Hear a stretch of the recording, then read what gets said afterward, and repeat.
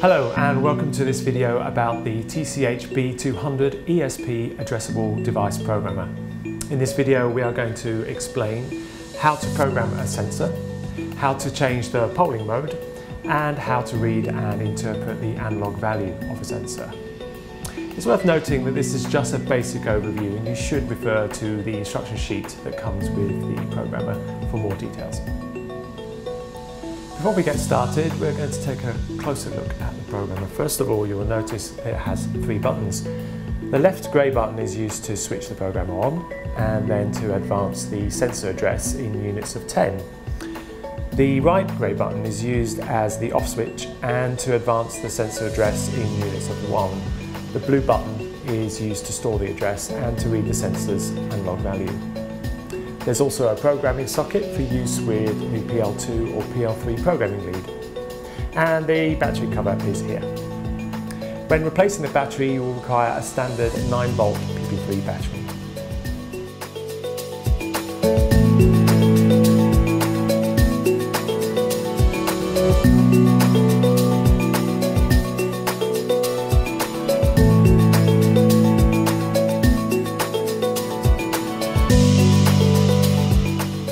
To program your device, you will need to start by fixing it onto the programmer, ensuring that the three locating pips line up with the grooves on the side.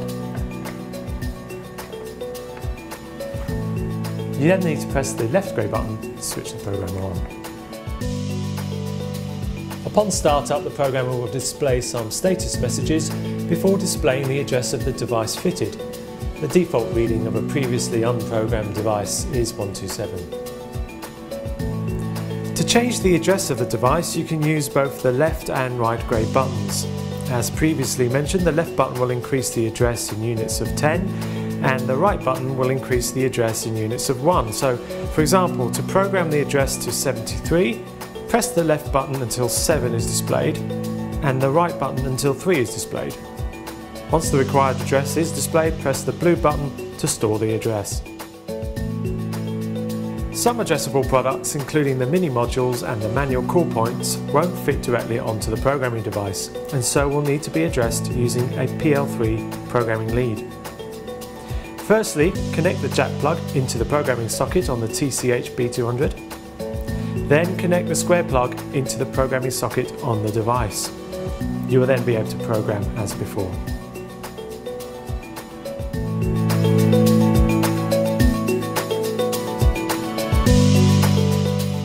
There are three different operation modes: standard, polling and non-polling. The standard mode is just the default setting. Depending on the device, this might already be polling or non-polling, but most devices will allow you to change this.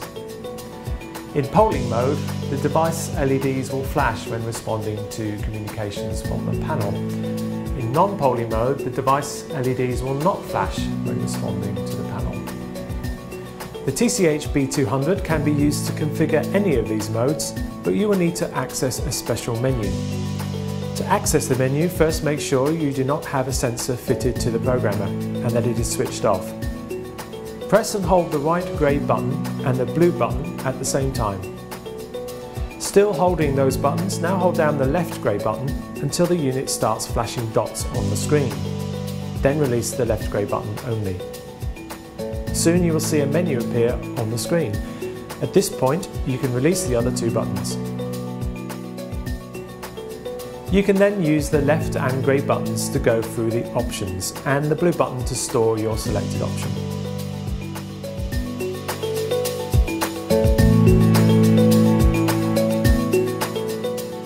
Over time, a device may become contaminated by an environment, so it is good practice to check that the device's analog value is within the normal range, otherwise it could affect the performance of the device. To do this, fix the device to the programmer and switch on using the left button.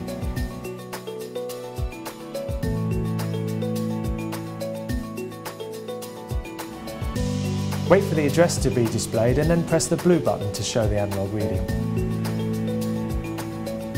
This will be continually updated for 3 minutes or until the device is switched off.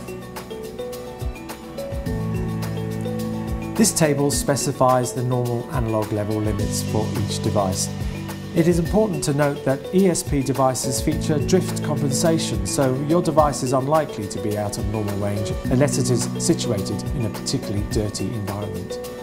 If, however, the analog value reading does not fall within the normal limits, you may need to clean or replace the device.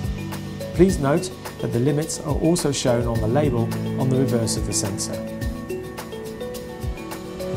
Thank you for watching this video on Hochiki's TCH B200. We hope it's been useful. For further information, please visit our website at the address on the screen, where you can download product specifications and instructions.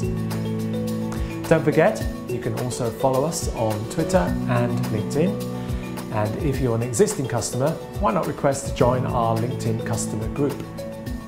To subscribe to the Hochiki YouTube channel and be alerted when new content is available, please click the video now. See you next time.